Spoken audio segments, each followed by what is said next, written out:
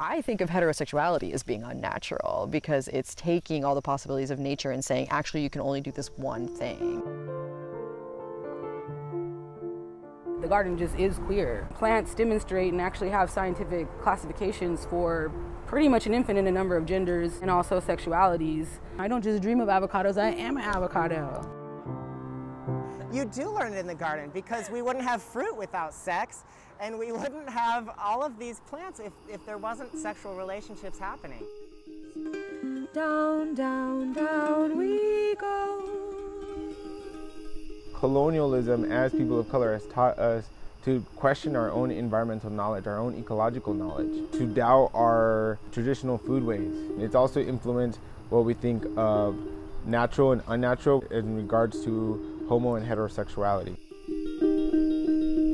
Queerness is, with its questioning, similar to gardening, in that gardening is an interrogative process. We have a dialogue with the earth, with our plants.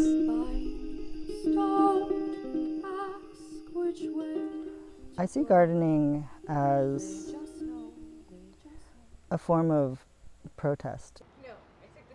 In a society and a culture that devalues a whole lot of your identities, growing your own food, pretty important. Pretty good way to fight back. Food is where it starts. Food sovereignty, food sustainability. You know, how do we support the land? Because it's not just also nourishing us, we gotta nourish the land.